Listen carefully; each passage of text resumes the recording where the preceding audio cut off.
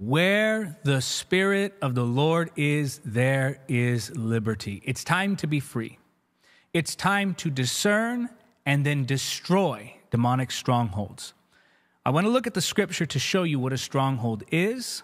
I'm going to show you how to identify strongholds, and then I want to show you how to tear down strongholds using the truth that's given to you by the Word of God in the power of the Holy Spirit. Now, the power of a stronghold could be wreaking havoc in your life right now. All spiritual bondage is rooted in spiritual deception. Jesus said, the truth shall set you free. You will know the truth, and the truth shall set you free. So, if you're still bound, then there's a truth that you haven't yet come to fully realize.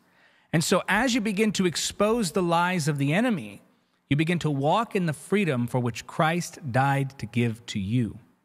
Now, believers often go their whole lives not realizing how the lies that they believe are deeply affecting everything about them. I know that when the Lord set me free from anxiety and panic, that He revealed to me the root lie that was causing me to live in fear. And once I saw that lie for what it was, once it was exposed to me, I looked back on the timeline of my life and I realized, oh my goodness, it was that same lie that followed me all those years. Many different problems, many different manifestations of the deception, but it was all rooted in the same lie. And as you begin to see the truth, you're going to begin to realize how many of the things that you do and say and think are because of a lie that you believe. So first, what is a stronghold? 2 Corinthians 10, 4-5 says this: we use God's mighty weapons, not worldly weapons, to knock down the strongholds of human reasoning and to destroy false arguments. We destroy every proud obstacle that keeps people from knowing God. We capture their rebellious thoughts and teach them to obey Christ. 2 Corinthians 10, 4-5. Now, the context here is that Paul the Apostle is defending his apostolic authority against jealous pretenders who are calling into question what God had given to Paul the Apostle. So in other words, they're saying Paul doesn't have power, he's weak, he's not like us, we're the ones with real authority. Just very rebellious, deceitful, divisive lies that these pretenders, these jealous pretenders were spreading in the church. So Paul begins to defend his apostolic authority. Now, context considered, we see a spiritual takeaway that has application for everyday life. While Paul the Apostle is defending his apostolic authority, he refers to these deceptions, these false reasonings, as strongholds. That's a great analogy because it reveals to us just how deception works in our lives. You see, in the natural realm, a stronghold is like a fortress or a high tower or like a castle. Really, any strong structure that's meant to keep dominion and to help give you an advantage as you advance.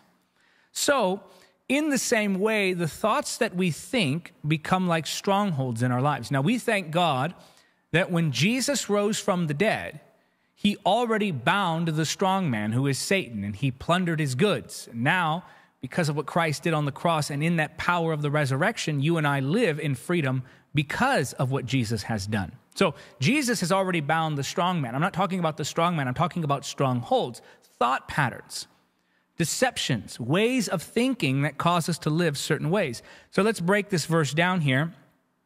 Our weapons are not carnal. In other words, they're not fought by physical means, nor by human effort alone. You cannot fight the devil with your fists. You cannot fight the devil with physical strength. You cannot fight the devil with emotion. He doesn't respond to these things. He responds only to our spiritual weapons given to us by God, primarily, which is the truth. Mighty through God, meaning it's effective for the cause of God.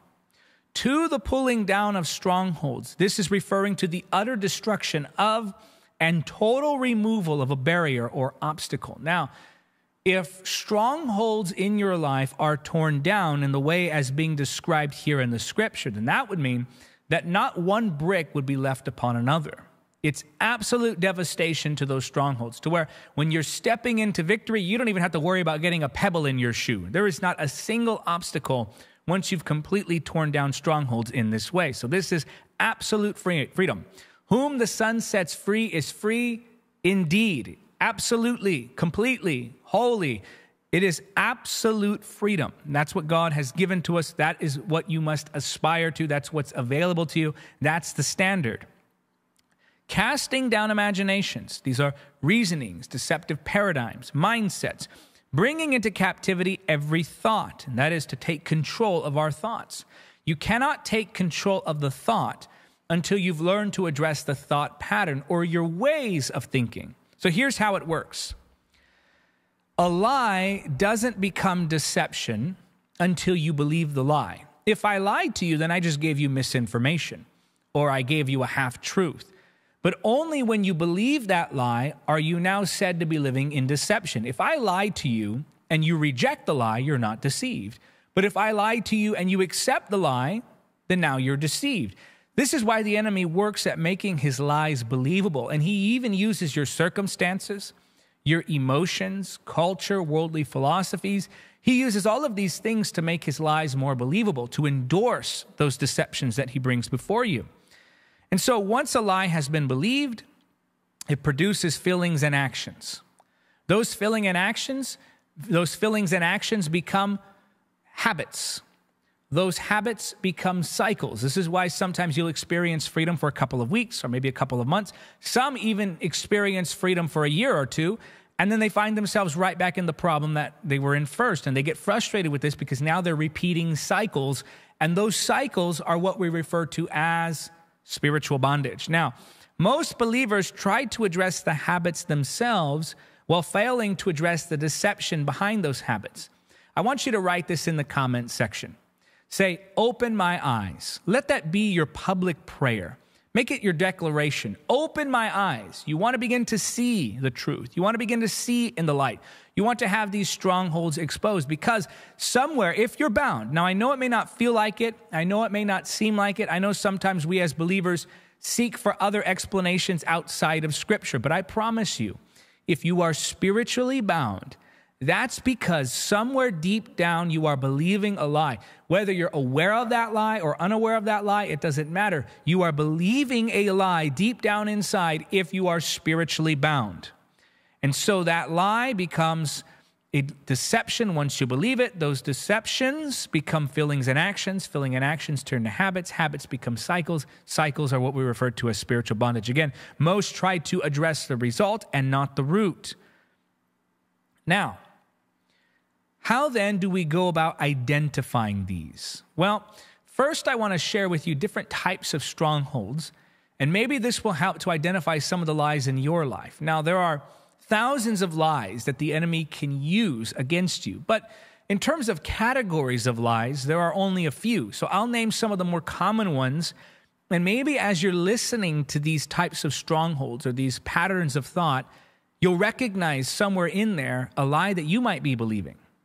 And so I'm going to talk to you about the stronghold of accusation, the stronghold of temptation, the stronghold of fear, the stronghold of depression, a little bit about the stronghold of distraction, a little bit about the stronghold of confusion, and we will probably maybe talk a lot about the stronghold of torment because this is the one that believers most often confuse for full-on demonic possession.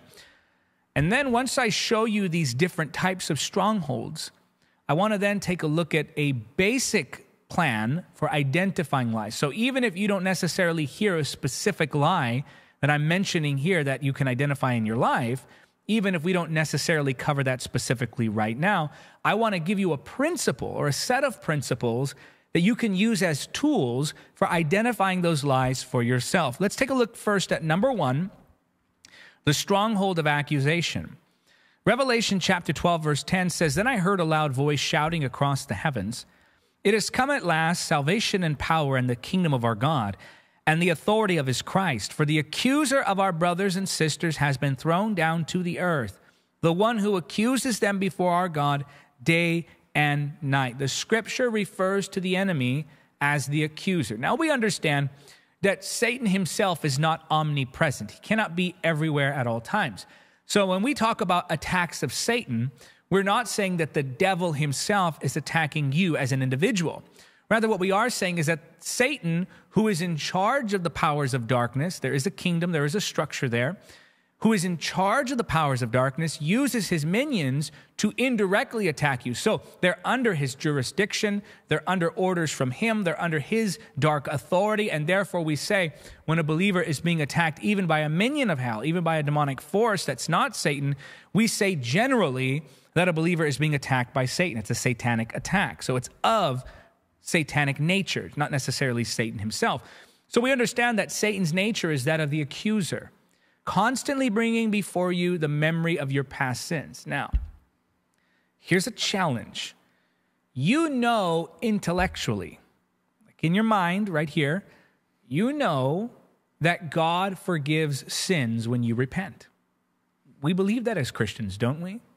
You might even share that with people who you're ministering to, who come to you saying, will God forgive this? And you assure them, yes, God will forgive that. Or they say, well, God forgive this particular thing. You say, yes, God will forgive that.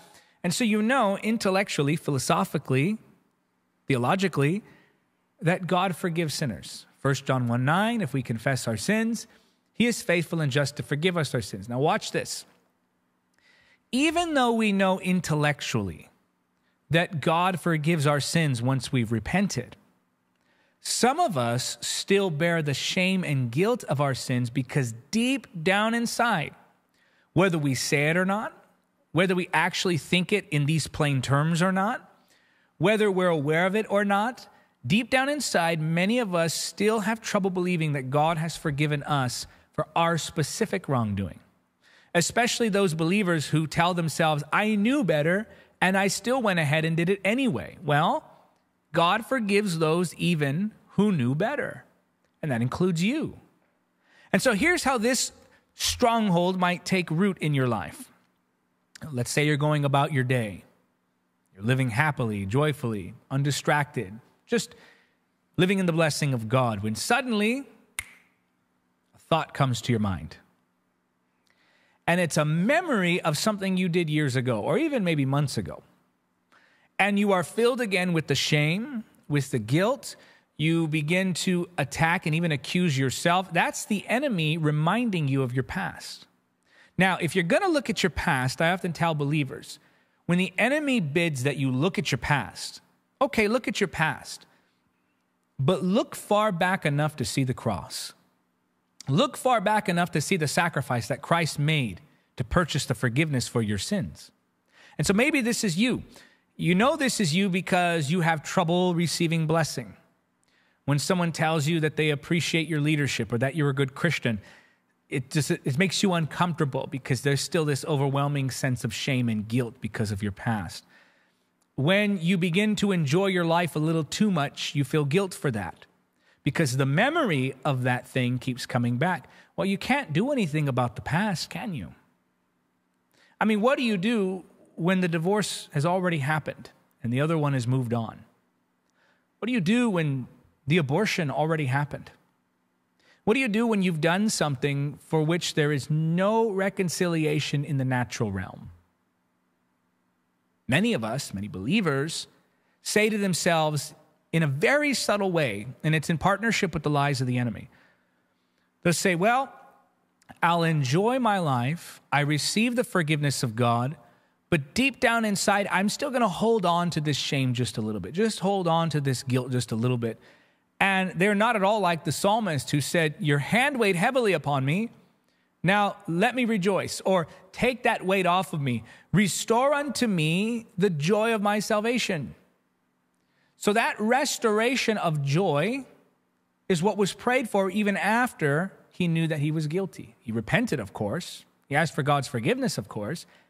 But then he said, now let me rejoice, or restore unto me that joy of salvation. And some believers can't do that. Why? Because they're living in legalism. They think their salvation somewhat depends upon them. They think to themselves, well, God forgave me, but I'm still going to hold myself responsible. And they're harder on themselves than God is at this point. This isn't to say that God isn't just. Of course God is just. Of course he punishes sin. Of course God has wrath. Of course he's holy, and we should reverence him. But after he's extended to us forgiveness and grace and mercy and compassion, and that sin has been dealt with, why then do you add a standard that God didn't put there after you've sought forgiveness? And you still hold yourself under the contempt of that sin. You let it weigh on your conscience, and you're constantly looking in the past, worried about that thing coming back, or worried about that thing disqualifying you, or worried about the fact that maybe God still sees it, or maybe others can see it on you in some way, and you just can't get over it. And you're committing emotional religion, where you are now trying to pay penance for your sin, even though Christ already paid that price. And just as many in times past of the legalistic world would pay their penance by whipping themselves on the back, you do that to yourself emotionally, constantly whipping yourself on the back. I deserve this. I can't enjoy the blessing of God too much. And you feel guilty when good things start to happen in your life. Or when good things start to happen, you tell yourself, okay, well, this has to be where everything falls apart now. And there's no peace. There's no joy. Constantly questioning your salvation. Constantly wondering if God's done with you. That is the stronghold of accusation. That is not how you're supposed to live. We as believers are to live in confidence in our salvation. And with that confidence comes joy. You want to know why joy is lacking? Because you're not confident. Because you're trusting in yourself, not in the finished work of the cross. So here's how this might look as a stronghold. The enemy might say, you're not forgiven. Or the enemy might say, God's forgiveness doesn't apply to your specific situation. Or the enemy might say, your sin was so vile, your sin was so great that yes, God will forgive you, but it's like forgiveness light. Or forgiveness, the free version. It's like a freeware where you have it, but only in its smaller or lesser form. My friend, that is not how you're meant to live. God called you to live in peace and confidence in your salvation. So the enemy throws these lies your way, and then what are you filled with? The feeling of shame, guilt, fear. So what's your action now? I'm gonna show you something, and many of you, as I say this right now, you're gonna go, oh my gosh, that's me. I do that all the time. Not everybody, but many of you will. Now, here's what happens. You're filled with shame, guilt, fear, uncertainty about your salvation. And so what is your action? This is what many believers do. They begin to seek affirmation through specific questions that have to do with their specific sins. So they'll ask, so like a believer will, let's say, for example, and this is just an example, I'm not using a real life one. I'm just going to kind of make a composite of the various different messages I've received before. Let's say somebody says, the power of God was moving in a church service, and I was a little skeptical, and I feel like I committed the blasphemy of the Holy Spirit. And then I could give them material, a lesson, a video on the blasphemy of the Holy Spirit, on how a true believer can't commit the blasphemy of the Holy Spirit. And instead of just taking the general principles and having it apply to them, they'll watch the whole lesson, they'll read the whole article, and then they'll come back to me and they'll go, yeah, I heard what you said, but what about me? What about my specific situation? Because I was in that church service, it was God moving, and I thought it was the enemy. David, does that apply for me too? They don't know how to take principles, and so they need specifics. And that is an example of a legalistic mindset. Here's the problem. Just when you find emotional and mental relief in one area, the enemy is just going to hit you with something else. So Christians messaged me again about the blasphemy of the Holy Spirit. I was conversing with someone the other day, and I said, I'm going to give you an answer. It's going to help you get through this. But if you don't deal with the root of this problem, your mind is just going to find something else to obsess about and be afraid of. Because the issue isn't you're worried about the blasphemy of the Holy Spirit. The issue is you're living in the past.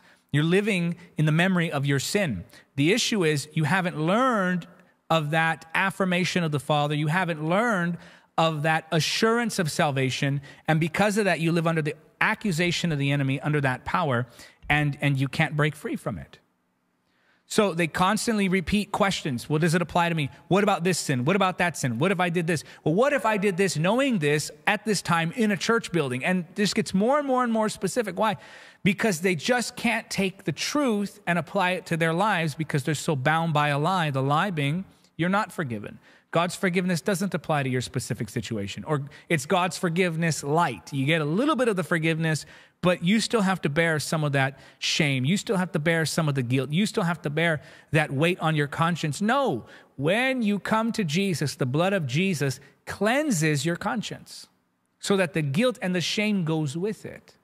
Now, I'm not saying that there aren't natural consequences, of course. Like, for example, if someone goes out and rebels against the Lord and they end up in an accident of some sort and they're injured and, because of the lifestyle that they were living, not saying that was God directly punishing them, but maybe they were living a foolish lifestyle, drinking, partying, and they ended up in an accident and affects them physically, God can heal them.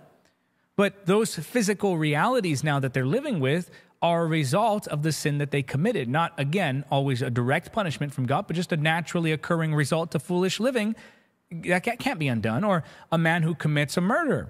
He murders someone. Okay, God can forgive that man, but he's probably still going to spend the rest of his life in prison. So there are natural consequences that occur. Of course, I'm talking about in the supernatural realm where there is absolute forgiveness and the guilt and the shame God wants to take from you too.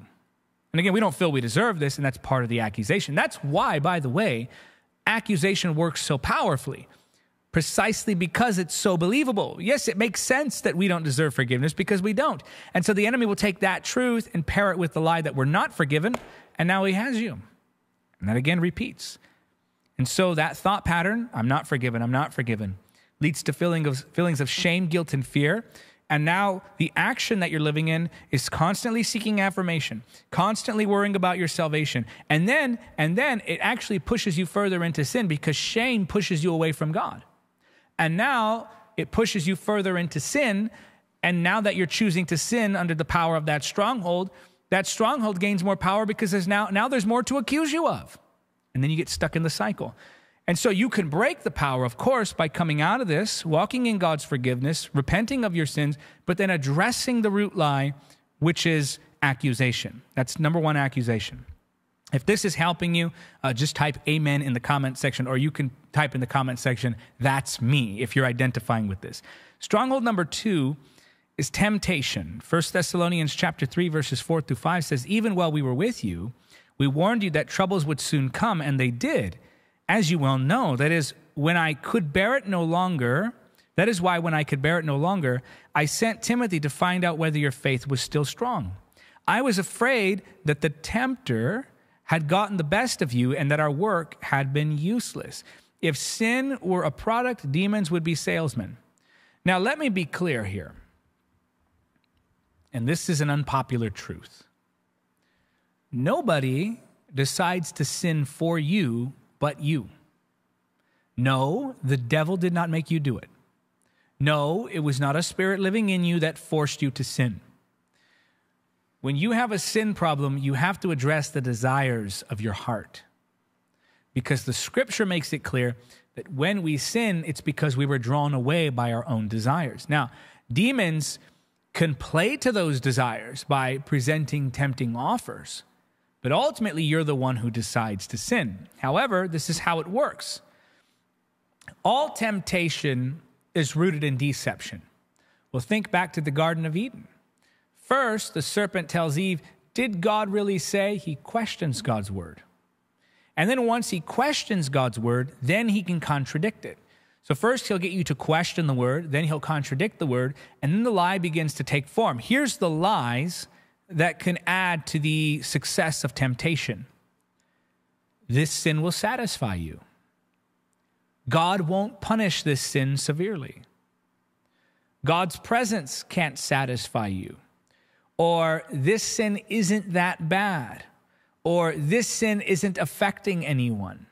These are all lies that we believe about sin that ultimately cause us to yield to temptation. So all temptation is rooted in deception. The reason you're choosing to sin is because you believe somewhere deep in your heart that that's going to satisfy you. Otherwise, you wouldn't do it. But the belief that it will satisfy is one of the lies that keeps you going back. It's not until you repent, that is, bring your mind into agreement with God's mind about sin, that you'll actually see breakthrough. You have to agree that the sin has to go. It has to go immediately in all forms and in all measures. So the lie, this sin will satisfy. God won't punish this. God's presence won't satisfy you, or this sin isn't that bad, or this sin isn't really hurting anybody. And then the feeling, watch this now, you start to think that way, and now the feelings come with it. What are the feelings that come with temptation? You feel trapped. You feel like a hypocrite. You feel double-minded. You feel like two different people. You're switching from one person to the next. And then that action becomes more and more sin. But what's the root lie? It's that it's going to satisfy you, or that it's not that big of a deal, or that God won't punish it. And then the result is you form a habit, a secretive lifestyle, a guilty conscience. You begin to feel distant from God. And what does all that do? It produces more deception. And then you find yourself trapped again in that cycle, which is what we call spiritual bondage. Now, again, most believers will just address the habit, and you should address the habit. You should implement willpower and discipline and accountability and all of the practical measures that are necessary for overcoming temptation. Of course, yes, do those things. Pray, read the word. Of course, do those things. But don't forget to address the root lie that's drawing you to that sin in the first place. So that's how temptation can work as a stronghold. Next is the stronghold of fear. Now, we know, of course, the scripture tells us that God has not given us a spirit of fear, but of power and love and a self-discipline, or of a sound mind. 2 Timothy 1, 5-7, we can read that. We have fear of fulfilling the call of God, or not fulfilling the call of God. Many have the fear of man, the fear of tragedy and calamity, the fear of death, the fear of sickness, the fear of loss, the fear of loneliness. The list goes on and on. There are multiple different fears that can agitate those weaknesses within us. But we have to recognize that ultimately, fear is based on the question, what if? What if? And then, of course, our mind goes to the worst case scenario. Fear says, or I should say, fear asks, what if? But faith boldly declares, even if. We have to get this right, because I think many people have been led astray on this particular point, this particular issue, I should say. Many have been led astray because they're not properly equipped to deal with their fears. I'll tell you what I mean. When someone comes to you and says, oh, I'm afraid of this happening or that happening. I'm afraid of this accident or this tragedy or that tragedy. I'm afraid of death. I'm afraid of sickness. I'm afraid of fulfilling the call of God. I'm afraid of not fulfilling the call of God. I'm afraid of what they'll think. What is our first instinct to do in comforting people like that? Well, we often reach right for consoling them by saying, it's not going to happen. I'm afraid I might get sick. Oh, that's not going to happen. You're overthinking it. I'm afraid I might be in an accident. Oh, that would never happen. Come on, the odds are not there. That would never happen. You're okay. I'm afraid of my loved ones dying. Oh, that's never going to happen. God wouldn't let that happen. Your loved ones are never going to die. And so what we're doing is we're trying to address the fear by denying the fact that tragedy occurs. Here's the problem with that. Tragedy does occur. And when tragedy occurs, the person who was told that nothing wrong will ever happen in their lives, that person feels lied to. They feel disillusioned. Their faith is shaken. They feel betrayed by God. Why? Because they were told it's not going to happen. God's not going to let anything bad happen to me. Nope, no, sir. I'm a child of God. Nothing bad will ever happen. Well, that's not biblical. Jesus said in this world you'll have tribulation. Think of Paul the Apostle's life. Shipwrecked, abandoned, imprisoned, rejected, lied about, killed. Why? Because he was faithful to the call of God. But did he see himself as a victim in all of that? No, of course not. He knew that even if the worst should happen, he was still victorious. So that's not how you overcome fear. You don't overcome fear by denying that anything bad could ever happen to you, because then that just shrinks you back into a small world. And again, that bubble is burst quite quickly and devastatingly when something actually happens that's not necessarily the most ideal. And I'm not saying this as a doom and gloom guy telling you everything's going to go wrong, everything's going to go terrible. No, I'm just saying in life, that's a part of life. It doesn't mean the enemy has power over you. It doesn't mean you're cursed. It doesn't mean God's losing. It doesn't mean you're a victim. We are victorious even in these things. But to lie to people and tell them that's never going to happen, you'll be fine, everything's going to be okay, well, that's not the way to live life, because now you're just denying reality that bad things can happen. So how do you overcome fear then? Fear, again, asks what if? And you don't answer that question with, well, it's not going to happen, because then fear is just reinforced and it comes back twice as strong when tragedy hits. No. How do you deal with it? bold faith, faith which says, even if. Like Shadrach, Meshach, and Abednego. What did they say when they refused to bow? Our God is able to deliver us from this furnace, the fiery furnace. But even if he doesn't, we will not bow. What a statement. Even if he doesn't rescue us the way we know he can, we're not going to bow to that idol. We're not going to bow to that false perception of who God is. And so fear is dealt with when we realize, okay, bad things do happen. And in this life, I will experience tragedy. I will experience betrayal. I will experience heartache and hurt. Oh, but I'm pressed, but not crushed. Persecuted, not abandoned. Struck down, but not destroyed. What can separate me from the love of God? God's love is that ultimate safety net. That ultimate safety net that rests there so that we can declare, even if the worst should happen, I'm loved by God. Even if I should lose it all, I'm loved by God. Even if everyone should turn on me, I'm loved by God. Heartache and tragedy, part of life, I'm loved. And it's that love of God that gives us that inner strength. Well, what does the Bible say? It says perfect love casts out all fear. And that if we're afraid, it's because we're afraid of punishment from God. That's ultimately what fear is based on. We don't recognize how protected we are by the love of God, not from tragedy and pain or even death. All of us one day are going to die, unless, of course, the rapture happens before then. But my goodness, what are we afraid of? If the worst should happen, aren't you still loved by God? If the worst should happen, doesn't that mean to be absent from the body is to be present with the Lord? What are we afraid of in this life?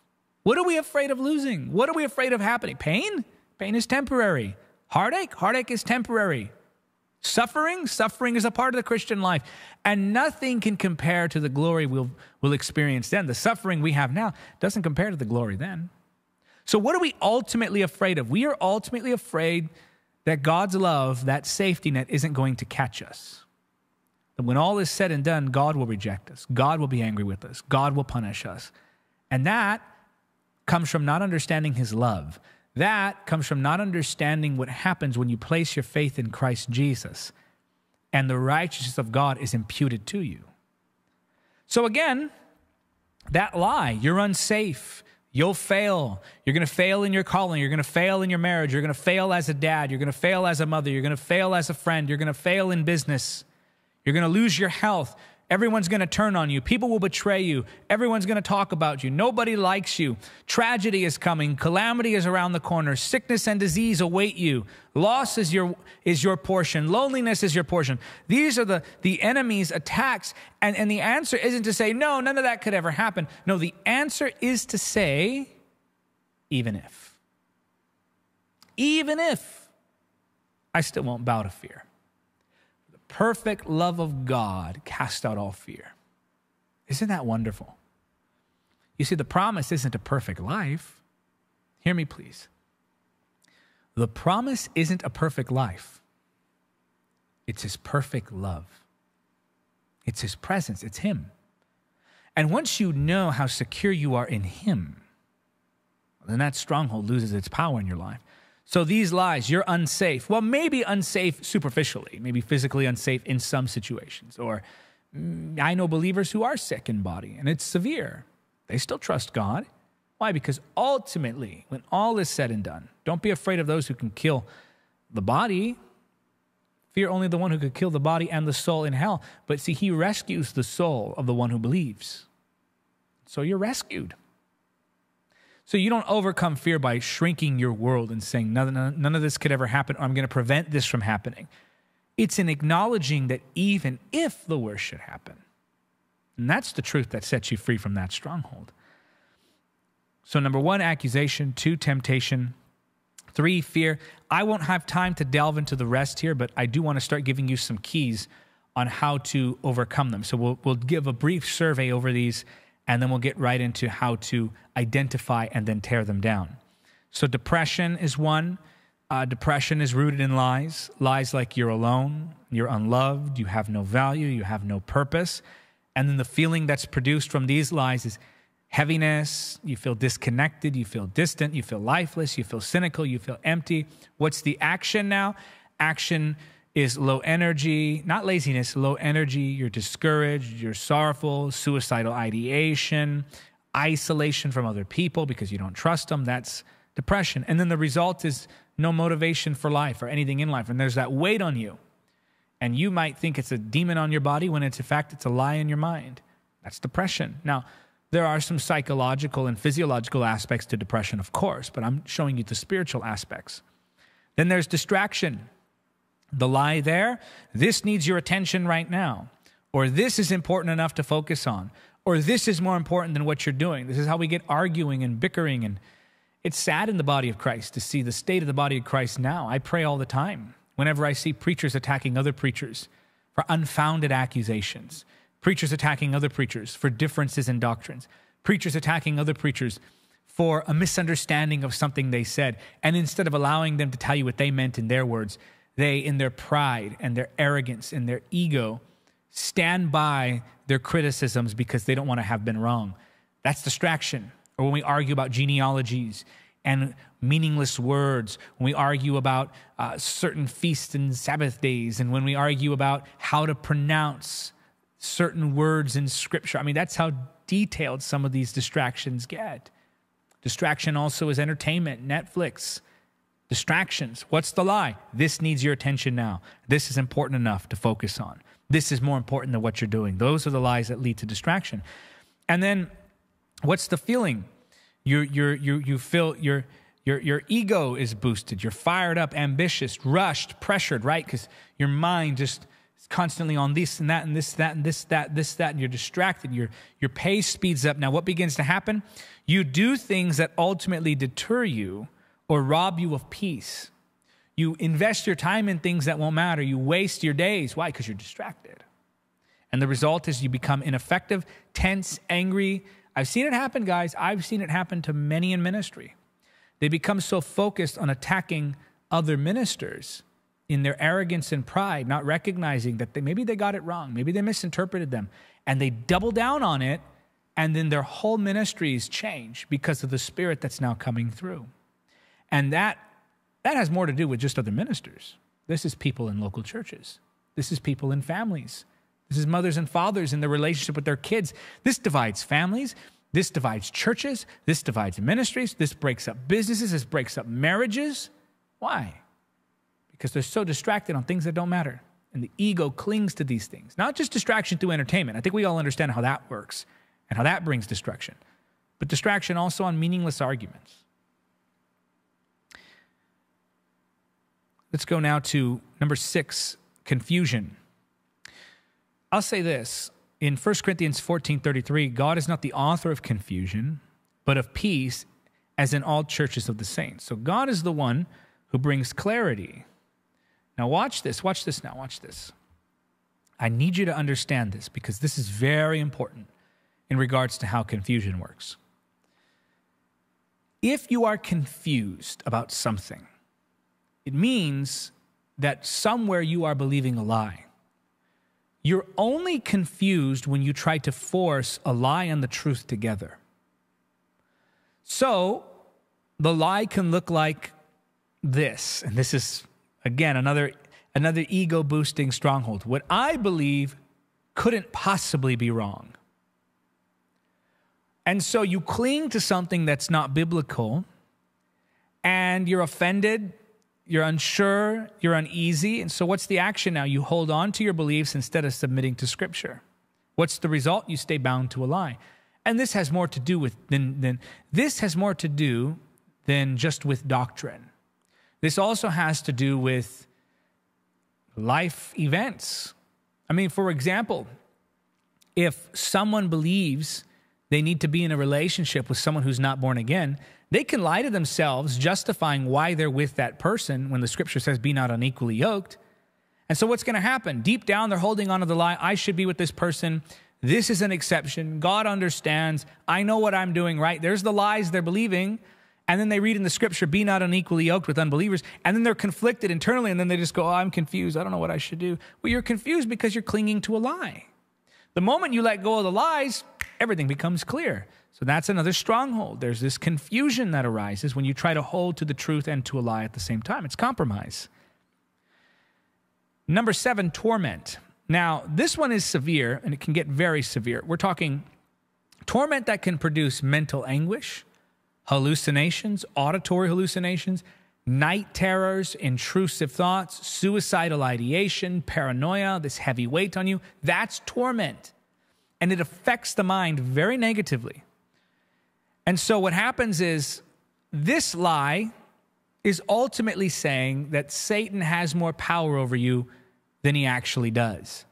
And I find that the most tormented Christians are the ones who hyper-focus on demonic power, minimize the Holy Spirit's power, and maximize in their minds the power of the enemy. Oh, the enemy cursed me. Oh, the enemy possessed me. Oh, there's something living inside of me. Oh, the enemy's wreaking havoc in my life. Everything's going wrong in my life because the enemy. Never mind foolish decisions. Never mind sinful mistakes. Never mind poor choices. No, it's all the enemy. In my business, in my finances, in my relationship. I'm single because Satan. Well, probably not. You're probably single because of decisions you're making. And so we have to grow out of this type of thinking where we're blaming everything on demonic powers. And torment is often linked with this type of thinking because we exaggerate the power of the enemy so much in our lives that we think he's able to do more than he actually can. And he takes advantage of that. He's a bully. Of course he's going to take advantage of that. So when you hyper-focus on the attacks of the enemy and you're worked up emotionally, you're losing sleep, you're mentally, emotionally exhausted, well, of course, you're just going to be more vulnerable now to the attacks of the enemy. Often I find it's not necessarily the enemy trying to attack you that causes most problems. It's your response to the fact that the enemy is trying to attack you that causes a lot of problems because most Christians just panic. Oh, what am I doing wrong? What happened? How do I get out of it? Just walk in the Spirit. Well, no, it has to be more like in the movies. No, just walk in the Spirit. Jesus already bound the strong man. Victory is yours if you just submit to God. Believer, it's so simple. Spiritual victory is yours if you just submit to God. Now, some might say, well, wait a minute, I am submitted to God, but things are still going wrong in my life. Well, that's part of life. And if you keep giving the devil credit for everything that goes wrong in your life, again, you're going to imagine he has more power over you than he actually does. That's his goal. And this is why some of us need deliverance from our deliverance doctrines, because some of the things we believe actually partner with the lies of the enemy and strengthen this stronghold, where we start to believe that the enemy actually has more power over us than he does. And we partner with that in our belief, and our fear fuels that lie. So we live under the stronghold. Troubling thoughts. You get a troubling thought, you start to feel that torment from that troubling thought because you're so hyper-focused on it, because you're so believing it. The action, what's the action? You become more paranoid, isolated, neurotic. And what's the result? You now lack peace. There's the stronghold, my friend. And when you lack peace and you're isolated, you in that isolation, your thoughts run wild. In that isolation, you lose rest. In that isolation, you lose all checks and balances. In that isolation, you get really weird. Now, I'm not saying that to make fun of anyone. That's a fact. You get very strange. And so it begins to work things in you that push people away. And as people are pushed away, the torment is increased. And so this is why the enemy works so hard at getting you to believe that he has more power over you than he actually does. Now, I cover in detail these strongholds and more in my book, Holy Spirit, the Bondage Breaker, available at bondagebreaker.com. Experience permanent deliverance from mental, emotional, and demonic strongholds. I'm going to tell you in a moment, right here in this message, how to identify them in principle, and then also how to break the power of the strongholds. We go over these strongholds and more. I talk about also in this book the attack of sickness. I talk about addiction. We go into great detail on how to combat these lies, how to discipline the mind to combat these lies. We show the limitations of demonic power, the origins of Satan, the battle for dominion, and how to avoid certain protocols that actually just make the problem worse. So again, you get this book, Holy Spirit, the Bondage Breaker. Experience permanent deliverance. That's God's will. Permanent deliverance, not from deliverance to deliverance, but from glory to glory, from mental, emotional, and demonic strongholds. And you can get that at bondagebreaker.com. So let's look at how to identify these strongholds. It's very important to remember that you cannot systemize discernment. In other words, many believers just want this long list Tell me all the lies the enemy can tell me. Tell me all the things that can make me vulnerable to these lies, and I'll walk around with that list. My friend, if I gave you that list, there would be thousands and thousands and thousands of things on that list. And then you'd have to walk around with a book this thick with font that was too small to read. And every day you would try to be remembering, okay, what's in the book? What's the lie? What's the thing that causes the lie? What makes me vulnerable to lies? And you live in a paranoia. And you live under the weight of religious burden. And that's not what God called you to live in. So rather than address every single lie that the enemy can tell you, why not just learn the truth? And in learning the truth, you now have a measure against which you can hold all thoughts. The Word of God, the Holy Spirit, sound teachers, this becomes a filter for your mind. And so instead of focusing on the darkness, freaking out about the darkness, talking about the darkness, philosophizing about the darkness, you look at the light. And when you live in the light, darkness, by its very own nature, must dissolve in the power of that light. So the best way to deal with darkness is to simply turn on the light. Not to scream at the darkness, not to punch the darkness. You couldn't do that if you tried. But to just turn on the light. So how do you turn on the light in your life?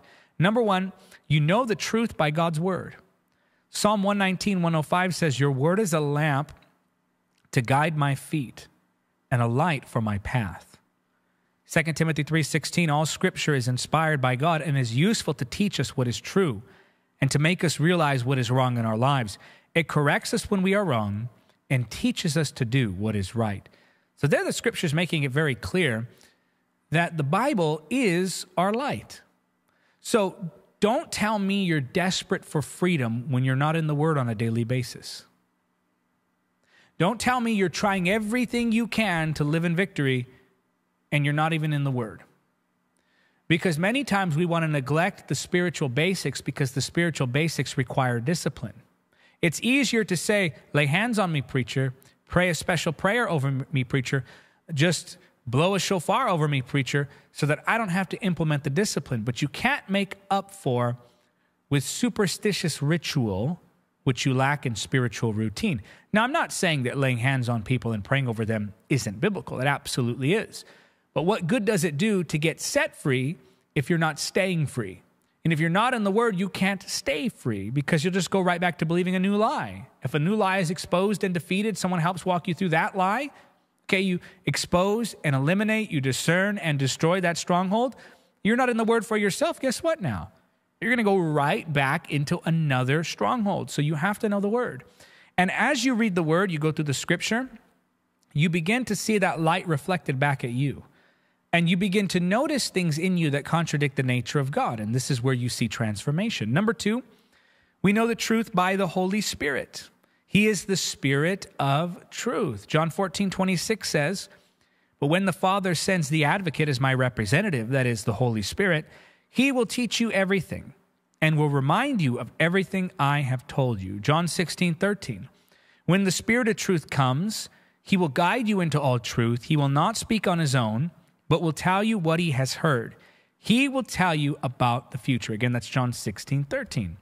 So here the scripture is making it clear that the Holy Spirit is the Spirit of truth. But if you're not in the Word, what can the Holy Spirit remind you of? If he's not able to entrust you with the revelations written in the Word, how is he then supposed to build upon your understanding to give you further revelation? He can't if you haven't given him a foundation. So we know the truth by God's Word. We know the truth by the Holy Spirit. And we know the truth by sound teachers. Ephesians 4:11 and 12 says this, now these are the gifts Christ gave to the church, the apostles, the prophets, the evangelists, and the pastors and teachers. Their responsibility is to equip God's people to do his work and build up the church, the body of Christ. So here we see that Christ has given to the church gifts in the form of teachers, preachers, apostles. And so God has given to us sound teachers. Now, unless you know the Word and the Spirit, you're not going to be able to find sound teachers. I'm just going to challenge you to do something here. You need to stop listening to teachings that agitate your fears. You need to stop listening to teachings that place religious burdens on you, that cause you to become paranoid, that cause you to magnify demonic power and minimize the Holy Spirit's power. Just be discerning. What is this doing in me? Is this lifting burdens or placing burdens? Is this producing peace and a clear path forward? Or is this just making me bite my nails and go, oh my goodness, I don't know what to do now. I feel so overwhelmed that I could be under the power of darkness. This is why you have to be very careful with what you intake. And so you identify the truth by knowing the Word, knowing the Holy Spirit, and knowing sound teachers. You have these three things now, that light begins to shine. And that light shining in your life will make it very, very difficult. Not necessarily impossible, because all of us are flawed, but it will make it very difficult for the enemy to gain a foothold to build another stronghold in your thinking. Now, once you've identified this lie, whatever it is that's working in your life, how do you tear this down? I'll give you 4 keys very briefly here. They're simple and practical. Watch this now. The lies you believe affect you in more ways than you know, and especially the lies you don't know you believe affect you in more ways than you know. Once you discover that lie, you're going to look back on your life and go, oh my goodness, I can't believe that all along that was the issue. I just talked to someone the other day who said, I'm just now realizing, this is what they told me. They said, I'm just now realizing how anxiety had affected me all this time. How many things I think, how many things I do, how many things I don't do because of anxiety, but I didn't even realize it because I never identified it as the issue. That's the issue with many believers. And they're under the power of these lies and they don't even know it. Remember this, the only power the enemy can have over you is the power he deceives you into giving to him. So you want to tear down strongholds. There's 2 elements to a stronghold. Number 1, there's the demonic element. Number 2, there's a mental and emotional element. How does this work? Demonic powers do the lying. Again, this is different than possession or a curse. I'm talking to believers now. Talking to how a demonic power attacks a Christian. And in fact, I have more on this. We're probably going to leave it up on the channel. I did a seminar a little more in-depth in this. It's free on YouTube. You can watch that where I go into a little more detail on exactly how the enemy can attack Christians. I also have different teachings on the channel that can help you see this. But primarily speaking, the enemy attacks the believer through what he says. You might have a question about a physical attack. Yes, the enemy can send sickness into your body through an attack. The enemy can use a demonized person to attack you physically. Those are primarily the ways that the enemy attacks us physically. But 99% of the enemy's attacks are going to come through what he says, speaking to you, tormenting you from the outside, accusing you from the outside, tempting you from the outside, confusing and distracting you from the outside, so forth. These are the things he says to us. So that's the demonic element of a stronghold. They're the liars. They feed you the lies. The emotional and mental element of the stronghold is that your flesh becomes trained under the lies of the enemy. So the enemy lies to you and lies to you and lies to you, and the eventual result of living under demonic, please hear this right now. This is going to be so eye-opening for someone. The eventual result of living under demonic deception is always self-deception. The eventual result of living under demonic deception is always self-deception. What do I mean by that? The enemy lies to you, lies to you, lies to you, lies to you, lies to you, lies to you. And then you believe it, you believe it, you believe it, you believe it, you believe it. Eventually, you start to think according to the lie he gave you. Here's the scary part. Someone could rebuke that demon. If you're a believer, you don't have to have it cast out of you, but you do have to resist so he flees. So someone rebukes that demon, you rebuke that demon, you get breakthrough, the stronghold's broken, right? That lie's exposed, the enemy flees. Now he can't lie to you at that point anymore. Watch this now. There are still lies lingering because it's gone from being demonic deception to self-deception. Why? Because you've believed and repeated the lies of the enemy for so long that the lies of the enemy linger to become a part of your mindset. Why would the enemy need to lie to you any longer if you're already lying to yourself? Demonic deception always eventually becomes self-deception if it's not dealt with at the beginning stages. So here's the problem. Many Christians rid themselves of the demonic aspect. They rebuke the enemy. They resist the enemy. I'm going to show you that in a moment. They rebuke, they resist. Demonic being is silenced. He flees. And then they go on wondering, wait, why don't I feel free if I already rebuked the enemy? Why don't I feel free if I already experienced deliverance from that stronghold? Why don't I feel free if someone already prayed over me? What happened here? Well, it's because you're now no longer dealing with the demon. Yes, you should deal with the demonic aspect. I'm not saying that demons aren't involved. Of course, demons attack Christians. They're very involved in their attacks against us. But I'm saying once you've dealt with the demonic aspect, don't mistake the flesh for lingering demons. Oh, that's going to set somebody free because somebody's been frustrated and trying over and over and over. You go to every session you can, over and over and over, every conference, every e-course, every book. You're just, how do I get rid of this? And you are mistaking the flesh for a lingering demon. When you've already dealt with the demonic aspect, the Bible gives us very straightforward answers to dealing with demons. They're like pests. You rebuke them, they go. They have to. They have to. Now, if it's a really tough situation and your faith is low, you fast and pray, but then you go deal with them and they have to go. That's it. There's no wrestling match. You tell them, if they don't obey, go back and fast and pray, come back, say it again, they need to go that time. If they don't, it's not a demon you're dealing with, it's a flesh problem. And many Christians get so obsessed here because they're thinking, no, it has to be a demon because of the way it feels. It has to be a demon because of how intense this is. It has to be a demon because I'm not sleeping, I'm depressed, I feel this heaviness on me, not realizing that's what deception does. That's how effective those strongholds in our lives. That's how strong and potent they can be. And now they mistake their flesh for a lingering demon. So number one, you rebuke the enemy. Take authority. Look at Matthew 8:16. That evening, many demon-possessed people were brought to Jesus. Watch this now. And he cast out the evil spirits with a simple command, and he healed all the sick. Now, this particular verse is specifically about demonic possession. But though we're not talking about demonic possession because we're talking about the believer, there's still a very powerful takeaway here. If Jesus could rid someone of demonic possession with just a simple command, imagine what he can do in the life of the believer who's dealing with just deception.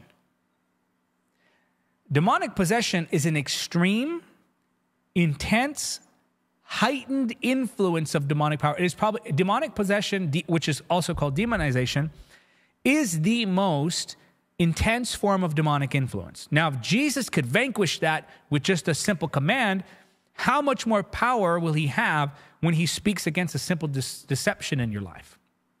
Now, some might say, well, that was Jesus. We're not Jesus. Jesus was the Son of God. Well, you're a son of God too. God gave you that same authority because Christ is in power, you are in Christ. Christ is seated in heavenly places. You are seated in Christ. Now think about the ego we reveal when we say such things. Well, that was Jesus who was able to drive out demons instantly. We're talking about us now. Wait a minute.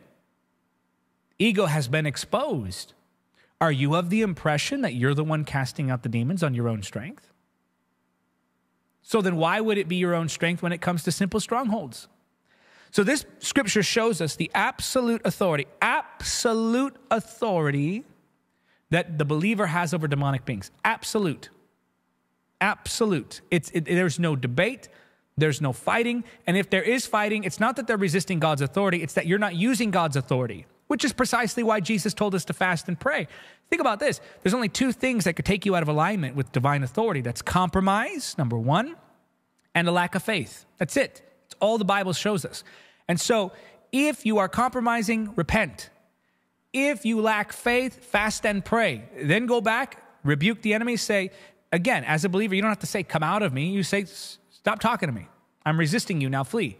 It's not casting out, it's resisting is how the New Testament describes it for the believer. Now, of course, we understand that possession is real. I have a whole bunch of other teachings on demonic possession, but we're talking right now just about strongholds. And so, this is the simplest part. Then you resist the enemy. James 4:7, submit yourselves therefore to God, resist the devil and he will flee. Write it in the comment section. Resist the devil and he will what? Resist the devil and he will what? Write that in the comment section. He will flee. Does it say, resist the devil and he'll put up a fight until you could figure out the name of the demon he sent? Does it say, resist the devil and he'll put up a fight until you unlock some hidden mystery? Does it say, resist the devil until you uncover some demonic secret that's been hidden in your family? No. Resist the devil and he will flee. Does it say here, cast it out? No. It says, resist him. Why? Because he's not coming into you, he's coming against you. Very different for the believer. So resist the devil, and what does he do? Flee. Why? Because the devil fears nothing more than the believer who understands who they are in Christ. And once he sees that you're resisting him, he takes note. They know who they are in Christ. And so there's nothing he can do. But first, you have to submit to God. So the key to freedom and breaking the demonic aspect of a stronghold is submission to God. Again, I said to you, Christ already bound the strong man. That's what he was talking about in that parable. He is yes, the devil is the strong man. Jesus is the stronger man. Read the parable very carefully. He's talking about himself. He's the one who goes in, binds the strong man, and plunders the kingdom of darkness. And so, Jesus bound the strong man. He did the work. He defeated the enemy. He delivered us from the powers of darkness. And now in order to walk in Christ, you submit to God. And if you're walking in submission to God, no devil can touch your life. Period. Period. And anything that's been told you otherwise is a contradiction to Scripture, and it's fear-mongering. And I'm here to tell you the truth that you might go free. The enemy has kept so many believers bound because they have so much belief in his power. Now, I'm not saying he has no power. I've talked in the past before about two different extremes that we must avoid. We mustn't be apathetic toward the spiritual realm. Of course, we understand we're engaged in spiritual warfare. That's what the Scripture clearly tells us. And if we remain ignorant of those things, then we remain vulnerable to those things. So no, don't be apathetic, but neither be paranoid.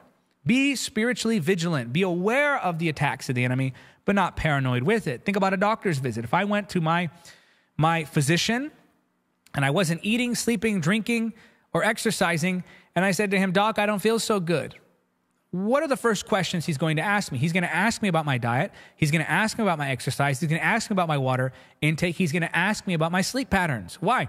Because he knows that if he can just get me to do the basics, it will cover most of the problems. That's Christianity. Submit to God, do the basics, pray, read the word, worship, renew the mind, think on these things, and you'll start to see the power of demonic deception broken. Then you speak against, you resist, they flee. So that's the first aspect. Those are the first two keys to dealing with the stronghold. Rebuke the enemy and resist the enemy. So by doing these two things, you've just dealt with the demonic aspect. Now, there will still be lingering issues, but you've at least identified and eliminated the source. Again, do not mistake the flesh for a lingering demon. Once you've gone through the biblical protocols of resisting and rebuking, and if it's necessary, fasting and praying, now you are dealing with the flesh. Anything more is going to create religious effort, superstitious protocol that ultimately keeps you in further bondage. You renew the mind. Romans 12:2 says, "Don't copy the behavior and customs of this world, but let God transform you into a new person by changing the way you think. Then you will learn to know God's will for you, which is good and pleasing and perfect." Deliverance is already yours. Colossians 1:13 and 14, "Who hath delivered us from the powers of darkness." In other words, it's already done. I think many believers mistakenly believe that deliverance is like a substance, like a bottle of water, where pour a little bit in my glass. I got some deliverance. I need some more.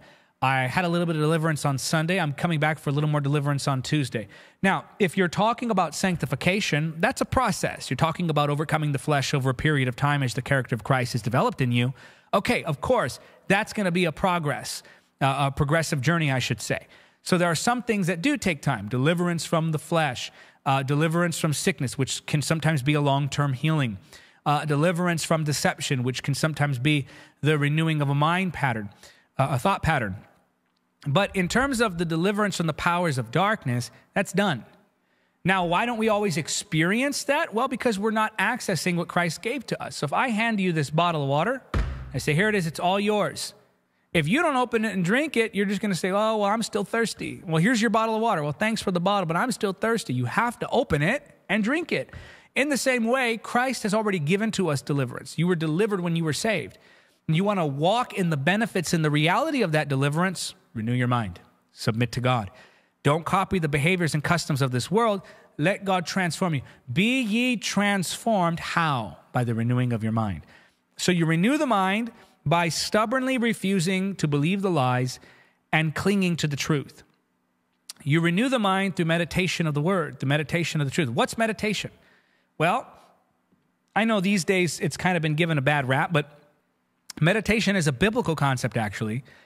You meditate by repeating something in your thought. Meditation is repetition in thought. So meditating on the word is to repeat the word again and again, the truths of the word again and again in your mind. So that's number 3, renew your mind. Number 4, finally, is an encounter with God. I mean, as simple as it may be, it's an encounter with God. The Holy Spirit can do more in a millisecond than you and I could accomplish with 100 years of striving and human effort. So yes, do the practical.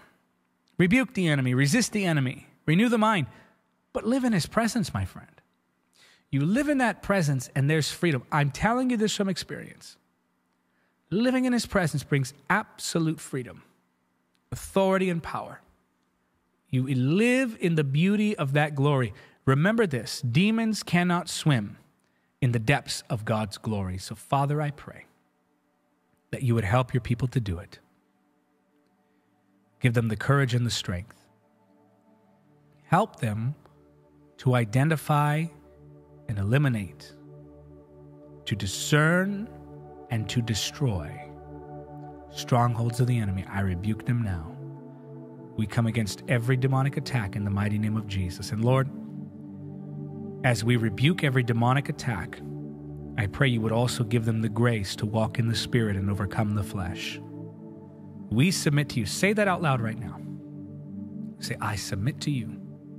Say it again. Say, I submit to you. In Jesus' name we pray. I want you to say it because you believe it. Say amen. Well, if you enjoyed this teaching, make sure to leave a like so others can hear this teaching. Your simple like actually helps to spread the message all around the world. And also, if you haven't done so already, make sure you subscribe to my channel to learn more about the Holy Spirit prayer and spiritual warfare, and also see the power of the Holy Spirit in action from our live events as he saves, heals, delivers, and empowers. Now, if you've been blessed by this ministry, I want to challenge you to do something. You know, we as Christians have a responsibility to preach the gospel. Woe is me if I preach not the gospel. Anyone who calls upon the name of the Lord will be saved. But how will they hear unless someone tells them? And how will someone tell them unless they are sent? Workers in the kingdom. All of us play a part of spreading the gospel. Now, I want to challenge you here. If you're blessed by this ministry, you believe in what we're doing, you're receiving from the teachings, I'm glad. Freely I've received, so freely I give. We do not charge for the media. We do not charge for our events. So how do we sustain it? We sustain it through generous giving that comes from people like you. So I'm asking you, if you believe in what we're doing, you want to get involved. You don't want to just stand on the sidelines. You want to be involved. You want to make an impact in this world. Well, get involved with this ministry. We are seeing it happening. People of God, it's happening and it's working. Light is advancing. Darkness is being pushed back. You see the favor of God on this ministry as thousands from around the world have lended this ministry a helping hand. All of us are united for one purpose, and that is that the gospel of Jesus Christ might spread all around the world in the power of the Holy Spirit through events and media. So I want to challenge you right now. Maybe you're watching this and it's easy to feel disconnected from a teaching, right? You watch it on YouTube or Facebook or wherever you're watching from, maybe the app. And it's easy to go, oh, well, he's talking to someone else. Or there's lots of people who see this. And it's easy to be dismissive. And yes, a lot of people are giving and a lot of people are doing their part. But I'm asking you to do your part. I'm asking you to get involved and help us continue to spread the gospel all around the world. Pause right now and ask the Holy Spirit what you should do for his ministry. And when you give your offering, I want you to know you're not, yes, in the natural realm, you're placing it in our hands and we're using it to advance the ministry. But ultimately, you're giving to Jesus. You're giving to Jesus for his work, for his kingdom. Help us on our mission. Let's make a difference. Let's see this world impacted. Aren't you tired of the darkness advancing? Don't you watch the news and become filled with righteous indignation, saying someone has to do something. Someone has to go and make a difference. That's what's happening, and it's working. We're not talking about it. We're doing it, and it's all of us together under the power of the Holy Spirit. So I'm asking you now, ask the Holy Spirit to lead you in your giving. Go right now to davidhernandezministries.com/donate. Whether you're watching live or on the replay, it doesn't matter. It's always going to make an impact. Give a single donation by going to davidhernandezministries.com/donate, or become a monthly supporter by going to davidhernandezministries.com/partner. I challenge many of you right now, if you haven't done so yet, to go and become a monthly supporter of this ministry. That monthly support helps us to plan ahead, helps us to know what's coming in, and it helps us to make a bigger impact. But it's working, it's happening, large or small, one time or monthly. There's no gift so small that it won't count. Don't discount yourself. And there's no gift so large that we won't know what to do with it. I promise you. You're watching this, business person, investor, someone whom God has gifted with great resources. This is good soil. And we know how to steward gifts from God. We know how to steward gifts from people. So again, no gift so small that it won't make an impact. No gift so large that we wouldn't know what to do with it. Help us. Souls hang in the balance. I don't want to say no to any nations. I don't want to say no to any states. I don't want to say no to any opportunity, any door that opens before us. Help us say yes to the nations of the world. Help us say yes to going around the world. One more time, davidhernandezministries.com/donate to give a single gift, davidhernandezministries.com/partner to become a monthly supporter. I'll actually load up some emails that I can see. I can see many of you giving right now. I can't see every gift, but I can see some of them. And by the way, if you're giving from another country or with another currency besides the US dollar, you can actually go check out our form at davidhernandezministries.com. We should be able to take your currency and we should be able to take gifts from your region. If we can't, of course, you can use the social media giving tools, but do try the ministry website first. Also, for those of you in cryptocurrency, you can make crypto donations as well on davidhernandezministries.com. Monica, thank you for your gift. Gloria, thank you for your gift. Ayobami, thank you for your gift. Jasmine, thank you for becoming a partner. Umakanthan, thank you for your very generous gift. Patrick family, our dear friends, thank you for your gift. Eden and Debbie and Jeffrey and Joe and Jean and Victoria and Reka and Regina, thank you for becoming partners. Barbara, thank you for your gift. Ostan Tohawamen, thank you for becoming a partner. So many generous givers from around the world. As I said, I can't read all of them, but I see many of them. Thank you for your support. And until next time, remember, nothing is impossible with God.